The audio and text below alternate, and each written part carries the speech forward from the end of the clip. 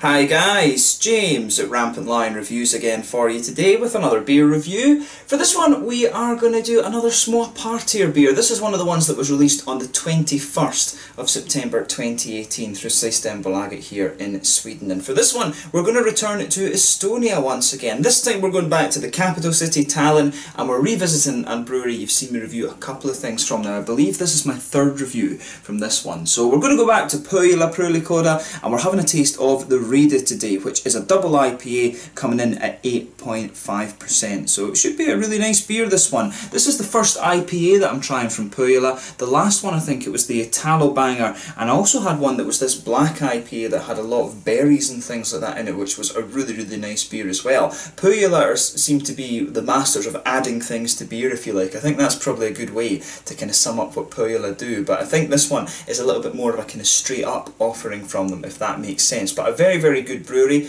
and probably the best known Estonian craft brewery these days outside of Estonia itself. I think this is probably the most well known Estonian craft beer name throughout Europe these days. I think some of their beers have reached over to America and things like that. I saw a friend of mine drinking one of the Põhjala beers. I think it might have actually been the Italo Banger, which I reviewed. He was drinking that away over in Texas or America somewhere.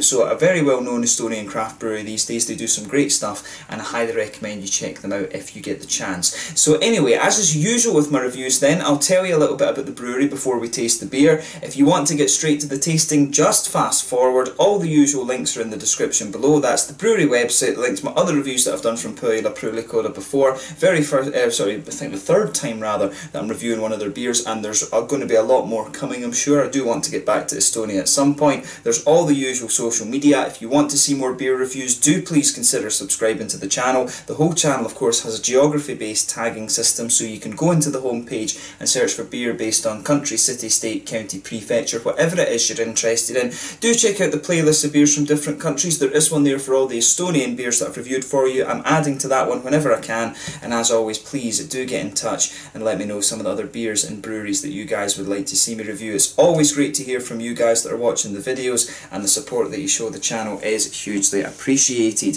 So anyway, to tell you a little bit about Põhjala Pruulikoda then. So as I've told you before, Põhjala are based in Tallinn in Estonia, and the company was founded by Peter Cake, N. Parel, Grain Normans, and they were later joined by Tiit Pananen as well. But the group went on a fact-finding trip to Brewdog in Scotland, and it was there that they encountered Chris Pilkington, who joined them as their head brewer. He'd actually graduated in marketing, but was a really avid home brewer and was very keen to join Põhjala when he met these guys and heard what they were up to. So he actually worked for Brewdog, I think, in the early days, but has of course moved to Põhjala now. So they opened their brewery in May 2014 in the Nurme district of the city, and it had an initial capacity of around 12 hectolitres, but this has since been scaled up considerably since then. But their export started in 2015, and as I say, these guys are now widely known throughout Europe. They attend a lot of different festivals, and they're probably the best known Estonian craft brewery these days. And from what I gather, there really is a kind of thriving craft beer scene in Estonia these days. You know, there's a lot of things going on in Tallinn, there's a lot of things in Tartu as well. Pärnu,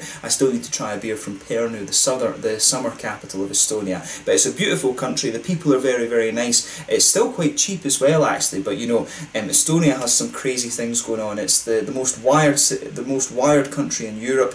You know, they've got this whole e-residency scheme and things. It's a really interesting little place, and I think out of all the former kind of communist countries, if you like, they've got the most recovered economy. But it's a lovely place to go and visit, and I highly recommend that you do. I really want to go back to Estonia at some point in the fairly near future, and when I do, you can rest assured that I will stock up on a good number of Estonian craft beers, most likely from the breweries that I've not come across before. But yeah, that's all you really need to know about Põhjala Pruulikoda just now. Do go and check out Estonia if you get the chance. Like I say, a lovely place. But let's get on to the actual beer tasting itself. So all the links to the brewery website and stuff are in the description below. You can follow these guys on Facebook. They are fairly prolific, so they will keep you up to date with all the different goings on there. So yeah, onto this beer itself then. So this one is an 8.5% double IPA. It's hopped with Cascade, Citra, Eldorado, HBC 431, Mosaic and Victoria's Secret, and it's got a malt base of Pale, Munich, and it's also got some flaked wheat in there as well. So like I say, this is one of the more kind of straight up offerings you're going to get from Põhjala. Most of their beers have got berries and loads of other random stuff added to them.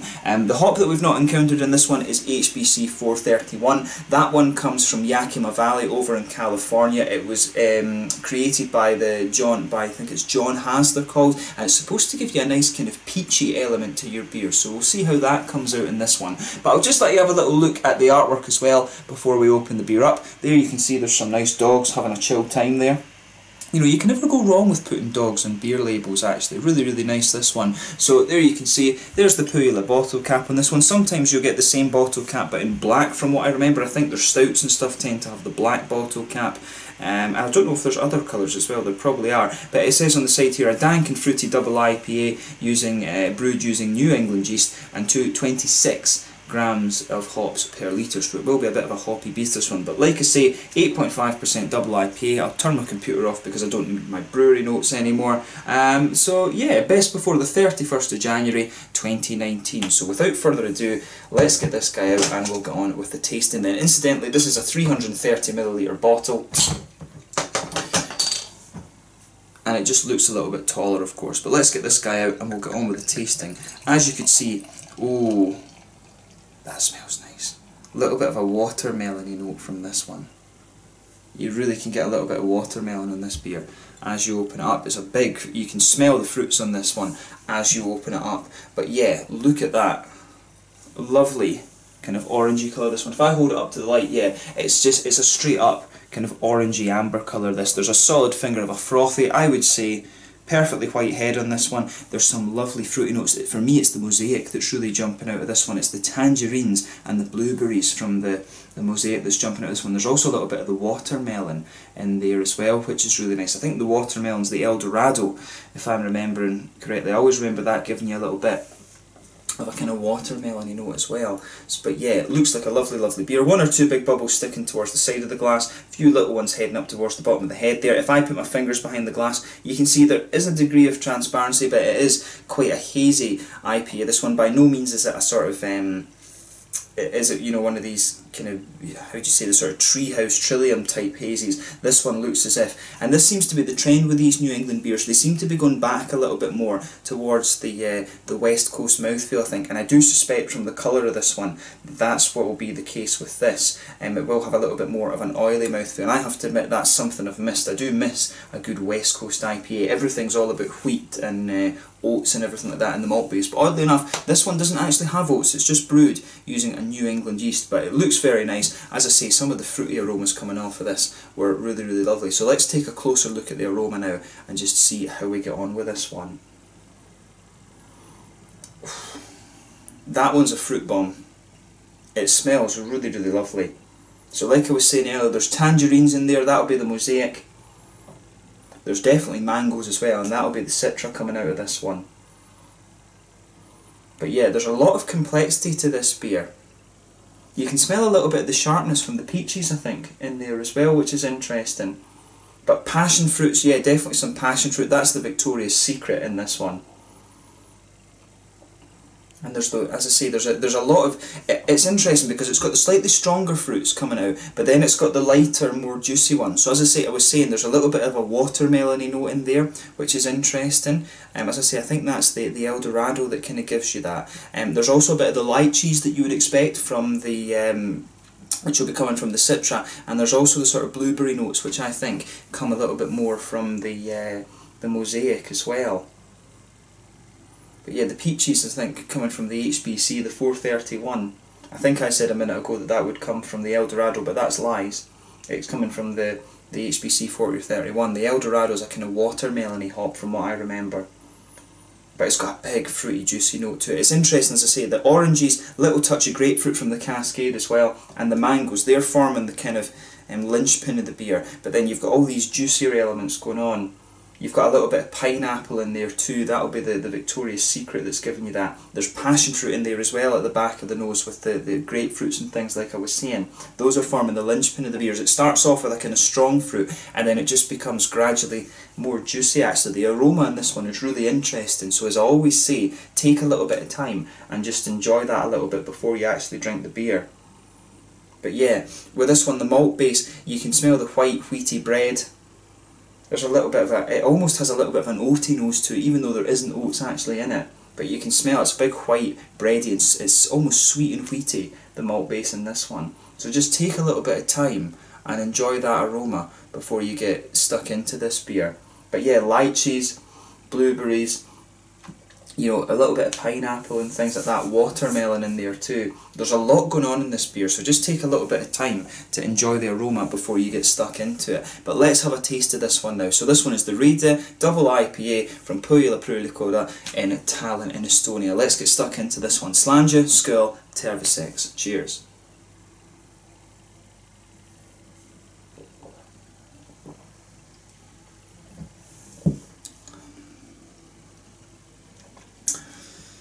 That's nice. You know, with Põhjala, one of the things with them is always to expect the unexpected, if that makes sense. But with this beer, it's very nice and just straight up. It's a complete different. It's a change of pace from what I'm normally used to with Põhjala, and it's nice. You know, the IPA that I had, was it the Black Forest IPA, I want to say it was called, that was a beautiful beer. The Italo Banger was an awesome stout as well. I absolutely loved that beer. This one, and those were one of the beers that I was saying, they always add stuff to them. This one's just a more straight up offering, but it's really well done as well. So it's cool to see that, you know, with both sides of the coin, Põhjala can put out some really awesome stuff.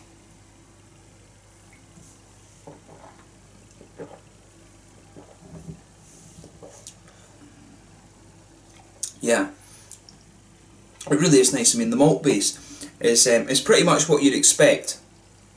You know, you've got that sort of white, wheaty, bready quality, that blankets the middle of your tongue. You can feel the pale malt in there. It's got a bit of that German smoothness to it. Actually, I would suspect that there is, you know, German malt in this one.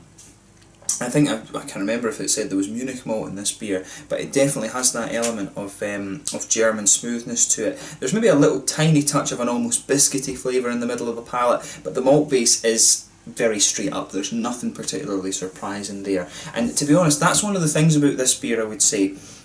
It doesn't do anything surprising, if that makes sense, but it's one of these ones that's just, you know, well done, if that makes sense. It's not doing anything you wouldn't expect with the style, I would say.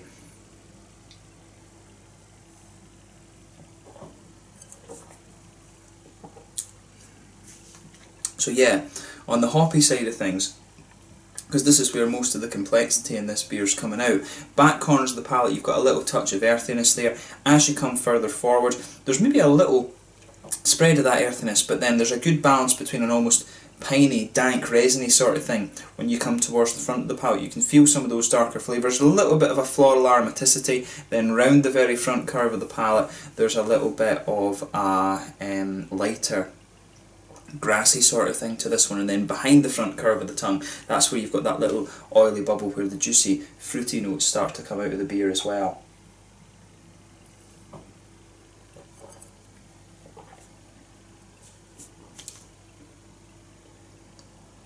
But yeah, lovely beer, this one. It's very well balanced. It's just a solid beer.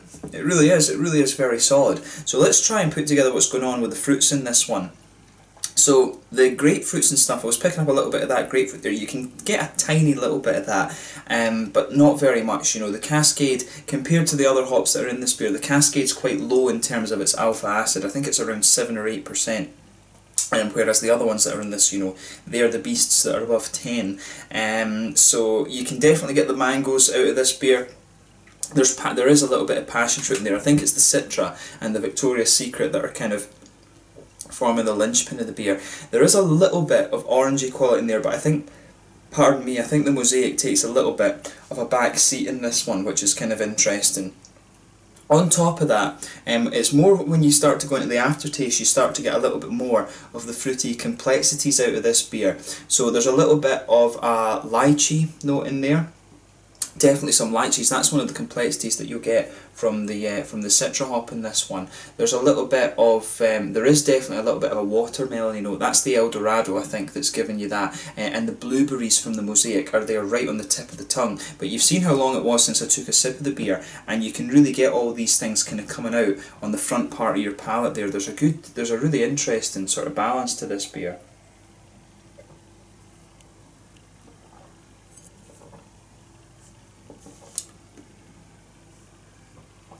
Yeah, I like how everything in this one is going together. Actually, it's it's one of these beers, as I say, it's got a lot of complexity in its fruity character, but generally it doesn't deviate from the style too much, and it does everything quite well.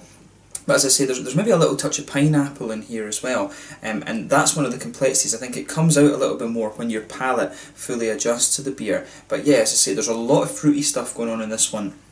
Early on you're getting mangoes, there's a bit of passion fruit in there, a little touch of oranges but not too much, and then when you go into the aftertaste you start to get the other things. You get a little bit of watermelon, you get a little bit of the lychees and things like that. There's maybe a touch of gooseberry in there as well. You're getting the citron notes out of this one, and you're getting the watermelon and stuff too. I would say that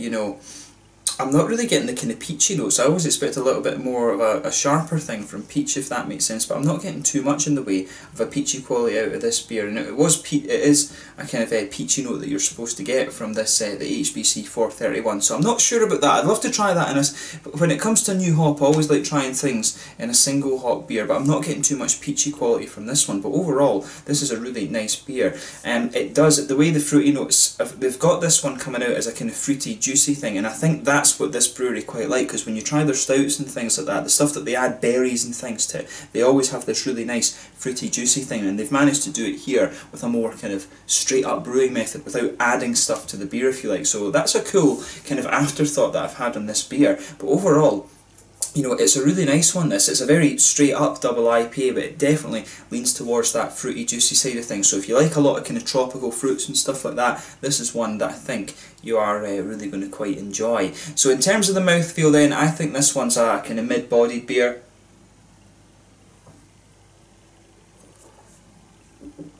Yeah, mid-bodied. Carbonation's quite smooth on this one, leans a little bit towards the oily side of things. Malt base is pretty smooth, there's a little touch of sweetness to it, but mainly it's quite a smooth malt base. Hoppy bitterness, there's a little bit of that in there.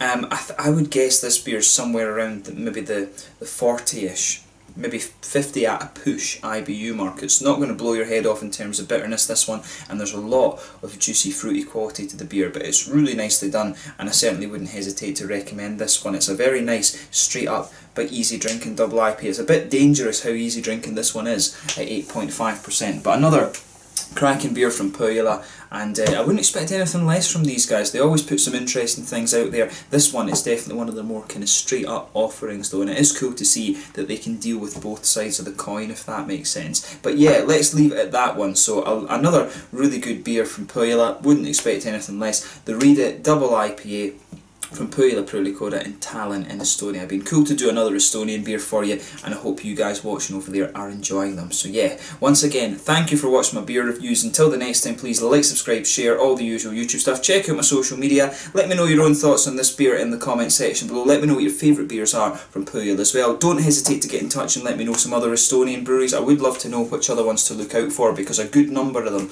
are available in Copenhagen. So I'd love to keep my eyes open, but thanks again for watching, and I will catch you guys very soon. The Reede double IPA from Põhjala Pruulikoda in Tallinn in Estonia. Tervetuloa.